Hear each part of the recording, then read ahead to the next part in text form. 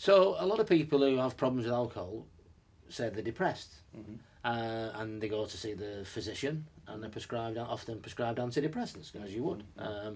How does drinking alcohol affect antidepressant? Well, I'm not a medical, I'm not a medical qualification, but common sense and all my supervision from medical practitioners indicates that it affects it drastically. It probably removes any good effects depending upon how much alcohol they're taking and the frequency. In some cases, it could just be a little bit of alcohol, just a couple of glasses of wine can really affect the antidepressants. In the cases of the type of drinker that we're generally focused on, both our ends of the field, it's substance dependent, someone who's chronic and acute with it, I would say it causes havoc in terms of if dependent upon the type of antidepressant they've been prescribed and they're taking. When they stop taking it, let's just forget the alcohol for a time being. They stop taking the antidepressant. They go through what can only be described as something like effects of stopping taking them, which is we know as withdrawals.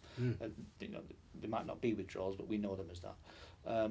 You chuck alcohol in there, and you've got someone's central nervous system going around, being battered around like a ping pong, in my view.